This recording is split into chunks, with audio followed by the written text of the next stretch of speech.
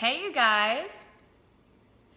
Oh, it is Eric. I'm just making sure I'm on here, and I am so happy to be on with you. And I just realized my kitchen is a little dirty. I haven't cleaned it yet, so just ignore that. Maybe if I turn it a little bit more this way. Anyway, so listen, I love this 3-day juice cleanse program that I'm doing, and I love it so much. I put it in a little ebook for you so that you can just download it yourself and do it whenever you want to do it. I do it about once a month. And I just love the way it makes me feel. It kind of takes my body back to baseline. And what that allows me to do is really clear my mind. When I'm only giving my body what it needs, it just allows me to really clear my mind. And I feel like I just have more energy and I can think better. I'm a better mom. I'm a better mentor. I'm a better everything. And I want to be better so that I can help more people. So we all do this for different reasons.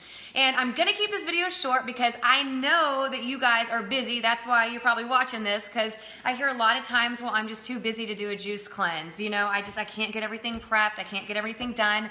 And that's okay. First of all, I want to say that's okay because sometimes there are absolutely good reasons why we shouldn't do this. And I feel like starting something like this and committing to anything, even a juice cleanse, is just like committing to a relationship or committing to a new job. It has to be the right timing. But if you are busy and you want some tips on how to do this because you are gung-ho about doing this and feeling great and incorporating that mind-body balance, then listen up, all right? I want to tell you some things. First of all, it does require a juicer or a blender. So if you're on the road or you're traveling for an extended period of time and you don't have that, then just wait a little bit. Wait till it's a better time for you. But if you're just busy and you're looking for those tips on how to incorporate it, I've got 4 for you. You ready? You want a pen and paper? So first of all, the first 2 can be done whether you're busy or not. And the first one is to mentally prepare a day or 2 before. And I have to really talk to myself about this. I have to remind myself a couple days ahead of time, okay, no caffeine. I have to remind myself it's only 3 days. I have to remind myself why I'm doing this. So I have to internally pump myself up.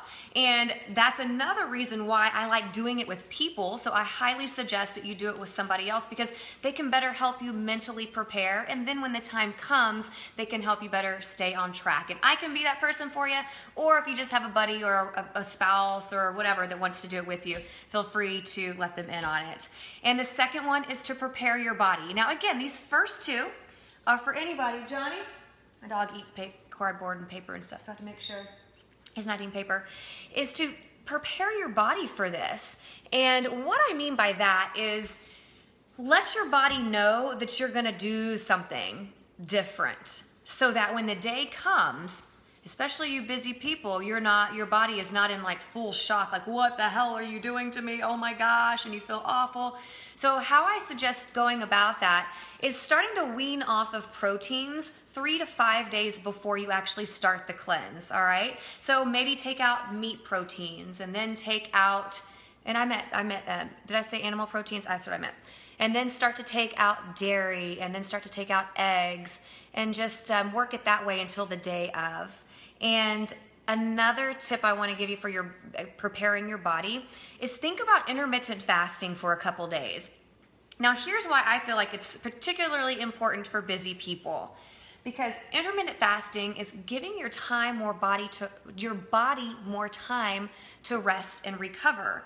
And that's important, all right? That's really important because that's kind of what the detox is about. I mean, it is about taking your body to baseline and letting your body just reset almost. And when you intermittent fast, you're not going to eat between the hours of 6:30 or 7 p.m. to 10:30 or 11 a.m. Some people do it for longer periods of time. It's up to you. But if you start to do that 2 days ahead of time, what I feel works for me, and I know this works for a lot of other people that have tried this approach before they go into the cleanse, is you're not as hungry the day you start because your body is still kind of on rest mode. You've already prepped it for this and it's on rest mode. So if you wake up early in the morning, you're scurrying to get the kids ready, you are, rushing out the door to get to work, you don't have to worry about getting your juice and drinking it immediately. Or your kids go down for a nap later, or you've got some commitment in the morning that you can't get, you can't make a juice at. That's going to allow you to not worry about even eating in the morning. Let your body continue to rest, all right? Let your body continue to rest. Your stomach uses a lot of energy when it digests food, so just let it rest. So those 2 tips are for anybody, but particularly kind of grooving it in there to how this can help you if you're super busy and you've got stuff going on in the morning time. So a couple other tips. It may seem like kind of a no-brainer to you guys or not. It's just something to think about ahead of time, is to actually prep and wash your veggies the day before. No more than a day before, because then they start to kind of get old. We want to use as fresh veggies as possible, and dry them really well and keep them in the fridge. And then that morning when you wake up, you're getting the kids ready and you just zoom, whip up your juice real quick and you're out the door, all right? And if you've got one of those juicers, I would say if you don't have time to clean it in the morning, then don't worry about cleaning it, but the little disc, if you have the same juicer that I have, there's a little circulating disc in there. Go ahead and get that soaking, all right? Because you don't want that thing to get all plugged up. The last thing, I know you're in a rush. I promise I'm almost done, but this is really, really important.